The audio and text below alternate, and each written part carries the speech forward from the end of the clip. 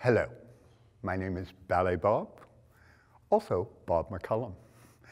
And we've got a special video for you dealing with turnout muscles and a special exercise to really wake up those deep outer rotators that we need so much in a ballet class.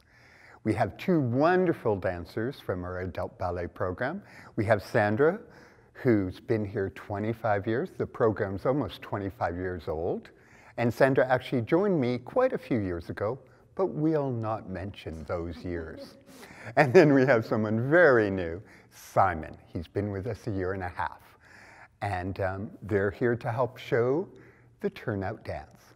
So what we do is we go down and we pitch forward. It seems kind of weird, but what we're actually doing is releasing the turnout muscles. But then I'm going to lift my pelvis up right. That initiates them. And then what we do is slip our hands behind and press into our hands, and it really wakes them up.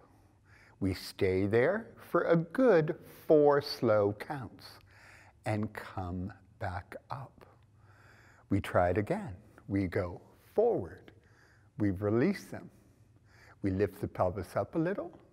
We correct the pelvis, bring it right back up, slip the hands behind, and your active press into the hands.